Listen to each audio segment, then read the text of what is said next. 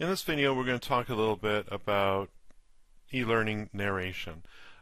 Specifically, we're going to do a little bit of a comparison between the text-to-speech technology that's available in Adobe Captivate, as well as using your own or possibly another's voice to record the narration for all of your course.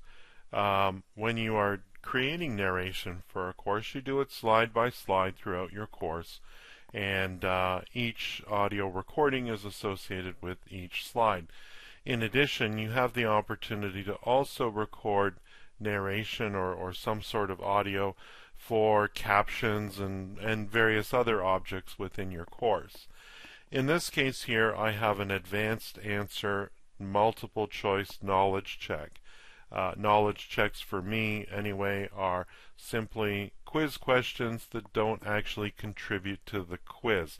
They're there just to let the learner know how they're doing and to check their progress. So in this particular case, we're just doing a little knowledge check here, and what's happened so far is that we have a little narration that's done by text-to-speech technology, which I want to emphasize is really good. Let's just play that and see how that sounds. You can play it from the timeline here, or you can also play it from the actual film strip as well. We'll play it from the timeline. Bruce has arrived on an international flight from Los Angeles. He is continuing his journey via Oceanic Airlines. Which terminal will Bruce need to go to? Okay, so Bruce is obviously, needs to make a choice, and assuming that you've taken this course, you should know the answer to this. In fact, it's actually Terminal 3 is the correct answer. I'm just going to readjust the length of time for this, and we can see here that we also have a bunch of captions on screen as well. Now, the text-to-speech technology is great. It's affordable, right? Because, of course, if I need to make a small change to one of those recordings in my e-learning course, I simply type in the adjustment. So for this particular slide, I could actually go to the slide notes and go to text-to-speech and make a small change. Maybe I need to emphasize which terminal within the airport will Bruce need to go. And then I simply press the Generate Audio button, and it records a new narration in a matter of seconds. Less time than it takes to even play it. So if a month from now or 6 months from now an organization needs to adjust a course that I've designed for them, they can do it themselves. The downside, of course, is that with the electronic voice, the quality isn't still there. It's very good. It's a lot better than it was, say, 5 or even 10 years ago, but it's still not going to sound like a real human being talking to you. And I think that there's value in that. There's value in having someone who is essentially playing the part of a classroom facilitator, except in an online sense, giving you actual feedback, encouraging you as you go, as opposed to just an electronic voice who's just simply reading all the narration straight up.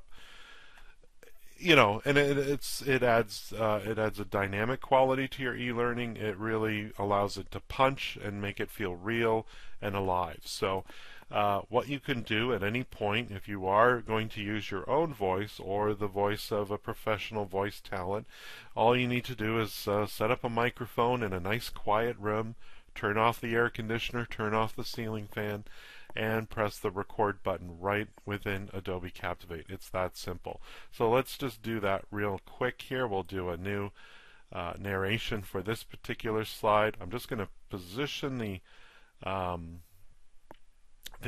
audio recording window here for, let me just close that there, and we'll just record slide audio, not object audio.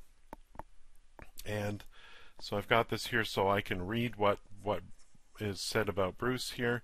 So let's make a recording. It'll ask me if I wish to calibrate the audio input. It's recommended that you do that. I'll go yes, and what I like to do is just read some of this text that's on the screen while pressing audio auto calibrate. If microphone is your input device, read a sentence into the microphone to set the sensitivity levels. There. So it's saying that it's going to preamp by 1.9. I'm just going to round that up to 2. That should be good.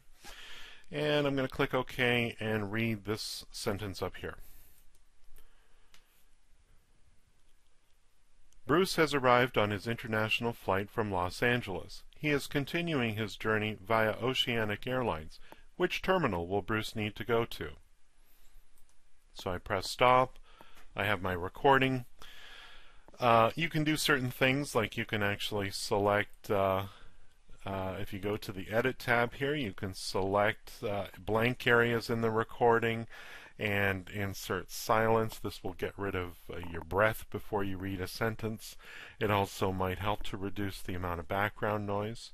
If you want to take a look at this video here, and I'll put a link on the screen, this will show you how to use Adobe Audition, if you have that software, to improve the recording even more so, and also easier using noise reduction technology. But here's pretty good. You can do a lot of little fidgeting and editing and cutting and pasting.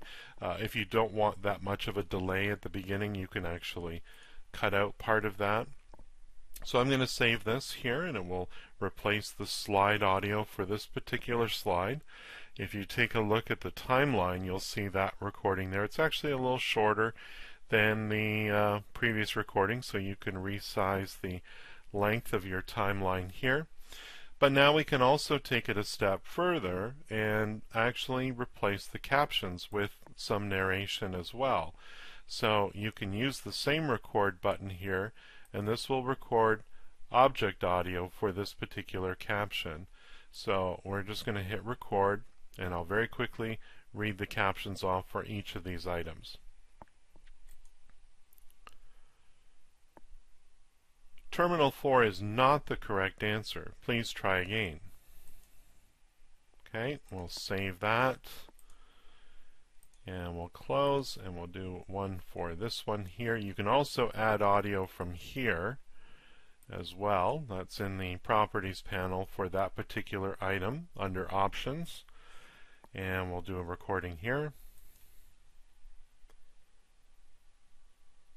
Terminal 1 is not the correct answer. Please try again.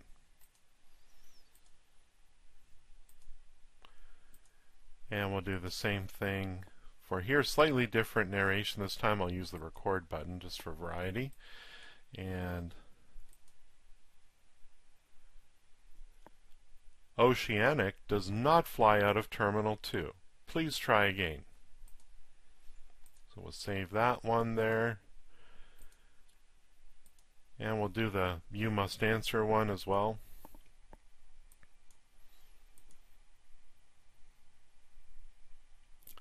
You must answer the question before continuing.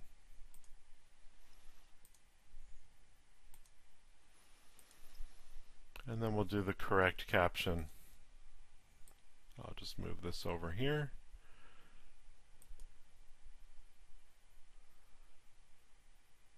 Correct. Terminal 3 is the right answer. Click anywhere or press Y to continue. You see what I did there? I kind of deviated from the script a little bit. And there's nothing wrong with doing that. You don't actually have to follow exactly what's on the screen. In fact, there may be some argument that it actually improves the interaction element as well. So let's close this, and I'm just going to center all of my captions on the screen here, and I spaced them out to make it easy for me to read them. But we'll just do this here, and using the alignment toolbar, put them all at the bottom in the center there. So let's do a preview of this slide and see what it's like.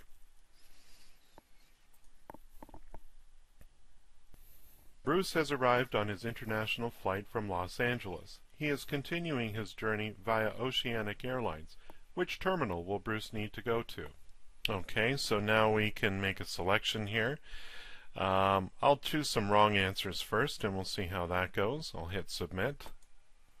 Oceanic does not fly out of Terminal 2. Please try again. Oh, okay, I wasn't sure about that. So try terminal 4.